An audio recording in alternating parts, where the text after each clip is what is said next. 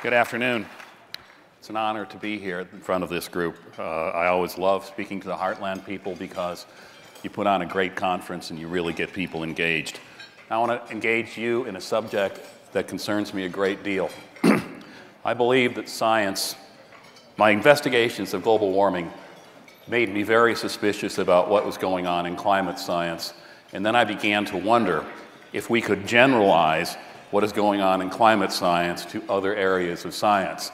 I'm afraid that the picture is not very good.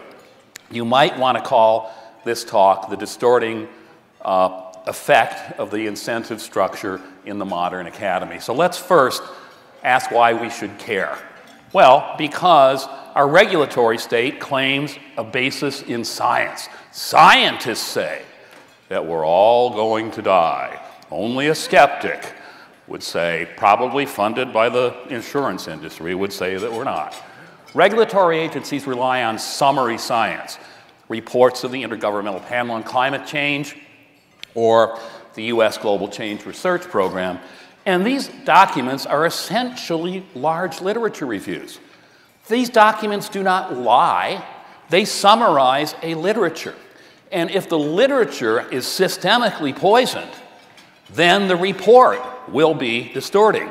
Now, what is with the incentive structure in science? Let's talk about the incentive structure in the academy. Here, it's time for you to be promoted from assistant to associate professor. You're going to get 3 questions. The first one is, how much money did you bring in? The second one, part B of that question, is how much of it was federal money, because industry money is not as prestigious as federal money. Question number 2, how many papers did you publish? Question number 3, how much more money did you bring in? Well, that is the key to professional advancement. Now, what happens is I have a lecture, a talk that I'm going to give some of tomorrow on how this all happened. It's very interesting. But the universities are addicted to federal funding. When you apply for $1 million at a university, they tack on another 50% that they call overhead. So the science departments wind up funding the Germanic language department, which can't pay for itself. Aha! Think of the roots of political correctness. The roots of political correctness in the university are largely based upon the fact that the university must cheerlead for, because it needs the money of big and bigger government. It never saw a big program it didn't like, because you can get money from big federal programs. So the university is systemically to the left as a result of all this. And we get reports like this, the report from the United States Intergovernmental Panel on Climate Change. These reports have their problems. One of them, the second assessment report, was changed dramatically after it was finalized to indicate a, quote, discernible human influence on global climate that was not merited in the literature. And then we get these reports from the US Global Change Research Program, the US GCRP, $2.3 billion a year. That may not sound like much in a country that is running $800 billion deficits a year, but it's a heck of a lot of money spread over very few people. And they are asked by Congress, they have to produce a report every 4 or 5 years, summarizing the impacts of their climate science on the United States. Well, do you think that they're going to go around and say it's no big deal? Nobody takes their wallet out of their pocket and says, I don't want any more money, please go away, it's not important. When Senator Gore, a junior senator, was holding hearings in the early 1990s, he would ask the administrator of NASA, is global warming so important that your agency could use another $1 billion to study it? Do you expect the administrator to say no? Do you expect the scientists who are working for the administrator to send in proposals that say this is an overblown problem? Do you expect someone to write a manuscript and submit it to Nature magazine? Who's going to review it? All the other people getting all that federal money. And if they write a manuscript and says this is an overblown problem, the sensitivity is not as high as it was thought, that paper is liable to get massacred. If you send in a proposal that says this problem is going to kill billions, it's worse than we thought, the paper will be accepted, and guess what? More billions will appear. So there are biases in science, okay? One of them is called publication bias, and it's something that everybody knows about. We only publish positive results. Negative results do not appeal to the journal people, and they don't appeal to your funder. Oops, excuse me, you gave me $1 million and my hypothesis turns out to not be correct. Now, if what I'm saying is true, I better come up with some evidence about this. And by the way, I'm going to by the end of the talk that I think is you're going to find quite shocking. But there are other things going on in science besides publication bias. I call this one flashy bias. Here is Randy Schekman. He won the Nobel Prize in physiology or medicine. That's not a typo, that's what it's called. And in December of last year, and the day before, he put an editorial in the London Guardian. How journals like Nature, Cell, and Science are damaging science. This is another guy who's just about to get a Nobel Prize. And he says, I'm not sending any more manuscripts to Nature, Science, and Cell because they're damaging science. Why are they damaging science? Because they publish stuff that will get in the news. And there's all kinds of science that really is very, very solid science. It's very important science, but they don't get there. Now, if you publish in Nature and Science, that's a ticket to tenure, okay? So that means that scientists are going to gravitate towards subject areas that guarantee publication in these journals. That will guarantee academic tenure and raise the likelihood of substantial federal research awards. So it's a positive feedback loop. Number two, and most important in the incentive structure, is that will keep you out of coach. That's really, really important to the traveling academic.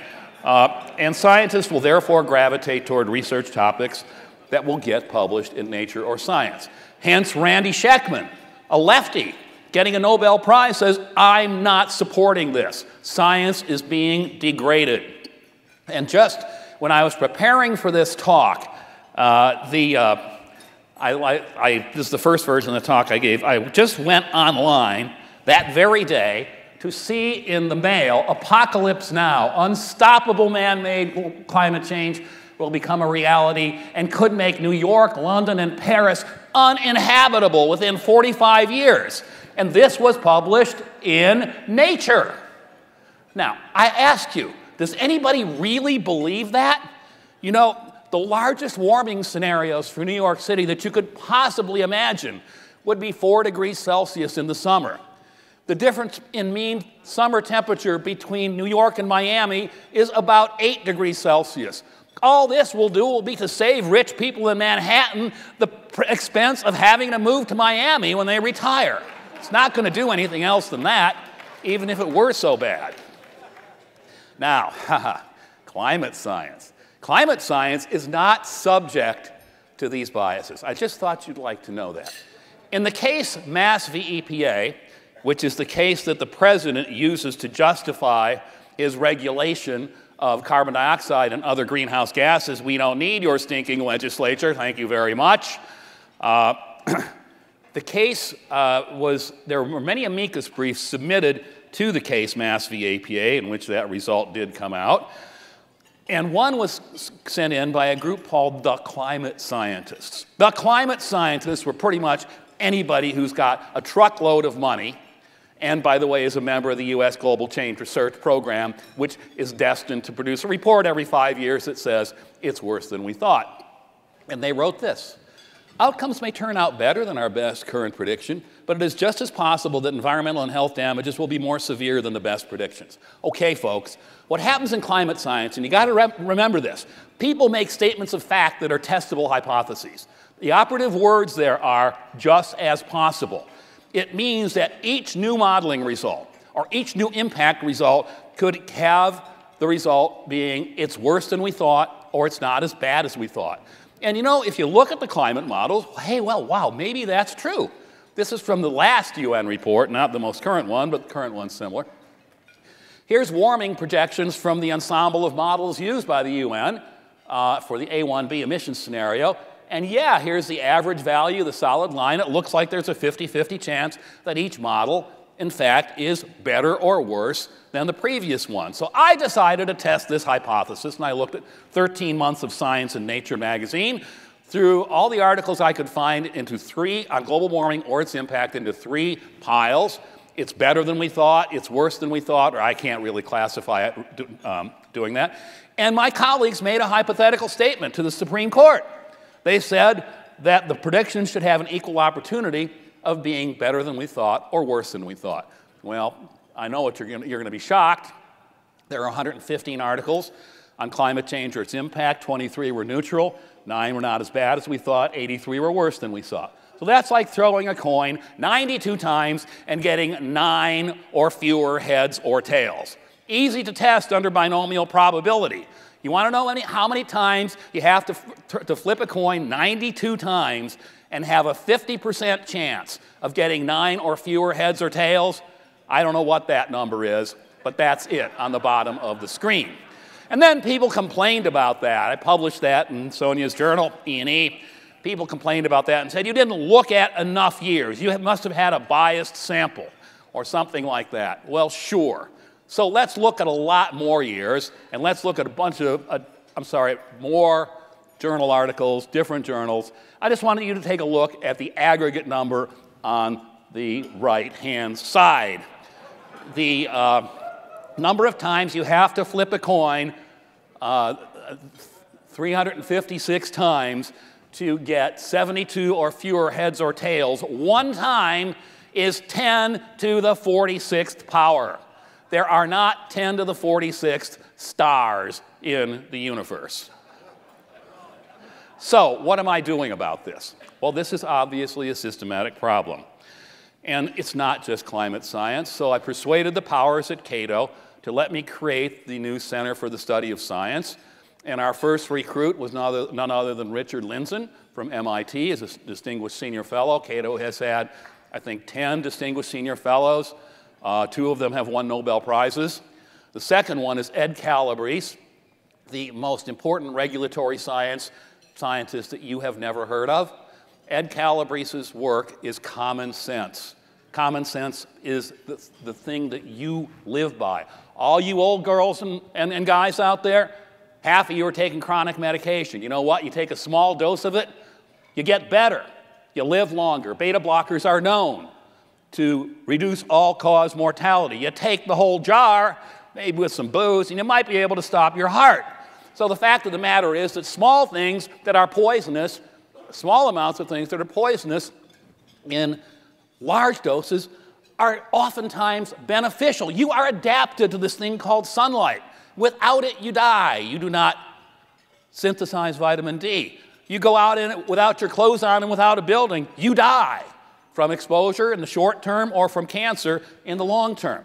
That's the therapeutic model that we live by, but the regulatory model is that the first photon of ionizing radiation is capable of causing cancer. The first molecule of a carcinogen is capable of causing cancer. Even though our DNA is being destroyed internally at much greater rates than natural occurring carcinogens. Why? Because Charles Darwin wants me and you and everybody in this room out of the picture. We're too old. They're going to give us cancer if we live long enough. Now, I want to tell you this. It's not just climate science. This is another guy you haven't heard of, Daniele Finelli from the University of Montreal. Scientometrics 2012. Negative results are disappearing in most disciplines and countries. Fewer and fewer negative results are appearing in the literature. That's impossible. That can only result because of systematic incentives. An example here, here's the percentage of papers reporting support for the tested hypothesis. I hypothesize A causes B, and indeed it does. More and more. Do you think people are getting systematically more intelligent? Pick up a newspaper. So, the worst part is this. The reason I brought in my first image is how to get promoted in the university, what the questions that are being asked is that model for promotion and in some cases tenure, I made it to full professor, but it was a non-tenurable line. That model is being increasingly adopted around the world. And what Finelli has found in succeeding work is that the more a country adopts the American model, the more the number of positive results goes up. You can test this by looking at multi-authored papers. You can have papers that have all foreign authors or one American author on them. If there's an American author on it, the likelihood that the results are positive is much greater than if it's all foreign authors. We are destroying science with federal money.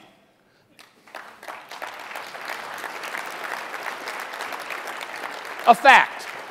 Terence Keeley, new fellow in the Center for the Study of Science, wrote the book, The Economic Laws of Scientific Research.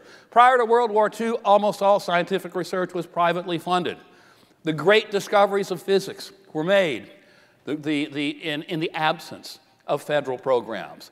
The basic research that resulted ultimately in the understanding of the human genome occurred in the absence of federal programs. But now I want to stop this talk with corruption writ large. Okay? A little bit of math.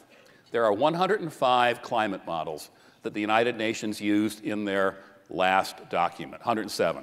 You can get 105 of them on a website called KNMI Explorer. And you can run them backwards for various periods of time. So we could run them backwards for, say, 2004 through 2013. Have a 10-year period. They'll predict an average warming, and there'll be a spread around that warming. It turns out they're normally distributed. So you can apply standard parametric statistics. Every year, these models are giving you a mean warming for a trend length of, say, 10 years, 11 years, 12 years, all the way back from 1951 to now. And that has a mean value, and it has a standard deviation, and it has a 95% confidence limit and a 97.5% confidence limit. Now, I hope you are wearing your lead underwear, because we are about to show you the thermonuclear explosion of the climate models. Okay? The black solid line are the average warmings predicted by these models. The right-hand side is the shortest period. That's the last 10 years. This is the last 11 years. This is the last 62 years, out of 1951. The light-colored lines are the 95 and 97.5% confidence limits about those predictions. And the colored dots are the observed temperatures from the Hadley Crew 4 temperature record. Note number 1. Where they're green, they're within the 95% confidence limits. Every prediction, every last one of them, Roy, for any period in length, is below the average predicted by the model ensemble. That's remarkable. And 37 years ago this year, they fall below the 0.05 level. They fall outside the 95% confidence limits. And 4 years after that, the dots turn red, and they're out 97.5% confidence limits. They pop back into the 0.05 in the last 10 years. When a hypothesis fails at the 5% level, an ethical scientist says, there's something wrong with my hypothesis. That's a moral decision. If you can't do that with this, I can tell you what's going to happen. Every day that my profession delays acknowledging the explosion that has occurred, the collateral damage is going to get worse and worse and worse. And it's not going to be just to climate science. It's going to be to science in general. What a tragedy was created by global warming. And guess what? It was forecast. This guy was the president of Columbia University. I don't know if you know who he was. He got another job after that. And after 8 years on that job, his hot contract said that he could not work longer than 8 years on it, and he had to, by tradition, give an exit interview, if you will, or an exit negative interview, i.e. a speech to the American people. It was President Eisenhower's farewell address. And in it includes the famous statement about the military-industrial complex and the councils of government. We must guard against the acquisition of unwarranted influence. The potential for disastrous rise of misplaced power exists and will persist. Oh, the left loved that one. My friends in the Academy on the left forgot to read the next two paragraphs. The Free University, historically the fountainhead of free ideas and scientific discoveries, has experienced a revolution in the conduct of research. Partly because of the huge costs involved, a government contract becomes virtually a substitute for intellectual curiosity, and, by the way, a way out of coach. Yet, in holding scientific research and discovery in respect as we should, we must also be aware of the equal and opposite danger that public policy could itself become a captive of a scientific technological elite. Could somebody send that to Dr. Thomas Carl, honorary doctor, master's degree, head of the U.S. National Climatic Data Center, the person who put together the National Assessment on Climate? Because that is public policy as the captive of the scientific technological elite, him and his friends. The projection, the prospect of domination of the nation's scholars by federal employment, project allocations, and the power of money is ever present and is to gravely be regarded. We must right this ship.